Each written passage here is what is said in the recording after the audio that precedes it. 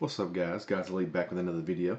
This video I'm going to be talking to you about the Iron Banner stuff going on this week. It's almost over, so if you haven't tried it yet, get in there and get up to rank 5. It's not actually that hard. You get a lot more rep now than you used to. It's like 500 per win, and then all of your medallions are about 120 a pop now. No more, the weekly things are a lot easier to get now. You don't even really have to win, you just play. And they all give you pretty decent loot. And then at rank 3, 4, no 3 you just get some stuff. 4 and 5 you get stuff from her as well, like armor and weapons.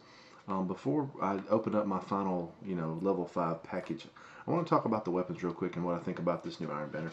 I actually really enjoyed Supremacy this time for the Iron Banner match type. I really enjoyed it. I thought it was a lot of fun. The matches were very close. Some of them were close. Some of them were mercy ruled, those were the fun ones because pretty much an instant win, unless you were on the crap team. But I really liked it. I think it's going to be a lot of fun. I can't wait till Clash comes around again, or Control. I think it'll give a different dynamic to the game. Again, something we can kind of be familiar with, but also different because these new weapons bring about kind of some new playstyles. So let me talk about the weapons. I've gotten a few pieces of armor here and there. I've infused most of it. Well, I've got like this right here, and then different stuff on other. Actually, no, that's not even. Never mind. That's Days of Iron stuff. But I've got the arms and some other things. But I want to talk about the weapons. I've got a lot of the weapons. I got a bunch of bent trees and stuff. I've tried all of them out. I'm going to tell you kind of my thoughts on each one. I've got the shotgun. I've got the rocket launcher, or the machine gun. I had the rocket launcher. I must have accidentally got rid of it, but I've got the machine gun. Haven't used the machine gun, so let me know in the comments if you've used it, if it's any good or not. But let's start with the Clever Dragon.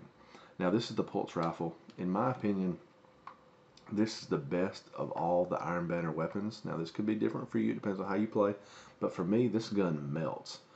I mean, it's got head seeker. So, I mean, body shots with the weapon increase precision damage for a short time. So that helps out a lot. I can aim a lot faster, and then I've got perfect balance for that stability and everything else. It's a monster, man. It's an absolute monster. There's no other way to talk about it. And then also you get the Unbent Tree. Yes, it's low impact, but man, the fire rate on this thing is crazy. And with this hidden hand, oh excuse me, hidden hand and quick draw and all these other things just make it an absolute beast.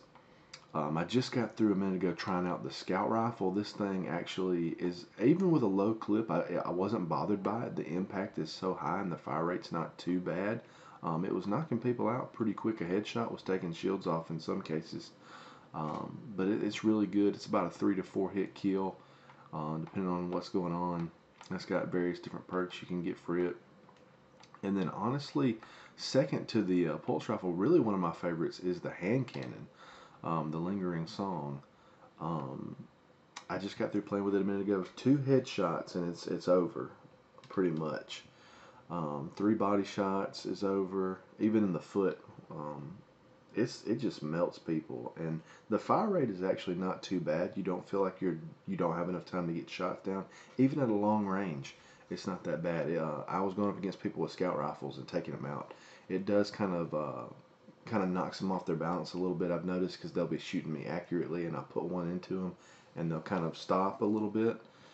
So I can definitely tell it's pretty beneficial. Now, I wouldn't use this for like trials or anything. I'd stick with the pulse rifle because you can put constant damage on. This one might run you into some trouble, but for PvP, just playing around, having fun, it's not too bad. I enjoy it. It reminds me a lot of the Fatebringer in the way you hold it, which they're all kind of the same depending on what you put on them. But I really like this gun, but my favorite is the Clever Dragon. It's awesome. Now, shotgun, Proud Spire. I've been using the Quantoplasm. It's got a low fire rate, but it's a one-hit kill pretty much. This thing right here, look at the difference. Look at the difference in impact on these things. And the Proud Spire is still a one-hit kill. It's actually amazing. I've been one-hit popping people with this thing all day. I love it. It's 6 shots, full auto. So if I get into these big groups, I just full auto everybody.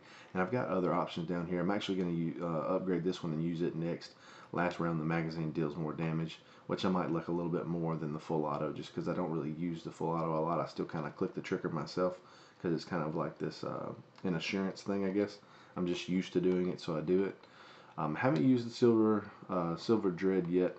But all of these usually, I mean, all these weapons so far have about the same perks, you know, hidden hand, things like that, snapshot, hand laid stock, things like that. So they're all fairly decent once you use them, and they look great. I think they look good. Now, of course, they're kind of reskins of the Days of Iron stuff and the what is it called?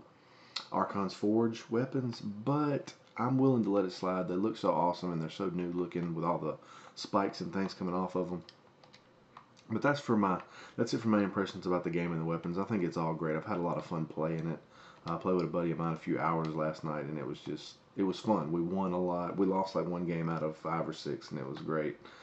So if you haven't played yet, guys, definitely get out there, and we'll open up this final package from her and see what we get. Oh, shoot, another clever dragon. Yes. All right, cool. Let's see. 386, 385. That's fine. See, and they got about the same stuff, counterbalance. Secret round. I'm not a big fan of secret round just because you got 30 rounds up in there, so I mean it's not like that big of a deal. Increased ability. I already got that in mine. Feather mag. I don't really care too much about feather mag. The reload rate's already pretty high. Hammer forge. That's not bad. Hand laid stock. I don't mind hammer forge and hand laid stock. It's just I don't know. Compared to the one I've got right now, it just doesn't do it because I've got perfect balance, snapshot, and then head seeker. So for me, I'm going to keep this one. I'll probably just infuse this one into something else. But that's it, guys. That's all my gear. I've brought all my characters up, and it's also a great way to get your faction stuff up and your crucible up, and gets a few more extra packages out of it. But that's it, guys, for Iron Banner. I hope you guys have had a lot of fun. Let me know what level you've gotten to with Iron Banner. It has definitely gotten all 3 of my characters to 385, no problem. I was all about 380 on them, and now 385 after just this 1 week. So I'm getting ready for the hard mode raid coming out in about a week and a half or so. It's going to be a lot of fun. We're going to try to jump into it and try it at least one time that Tuesday night when it comes out. So I'll have a video up for you guys. But that's it. I hope you enjoyed it. Get out there, play some Iron Banner. Make sure you leave a like, comment, and subscribe. And I'll see you guys in the next video.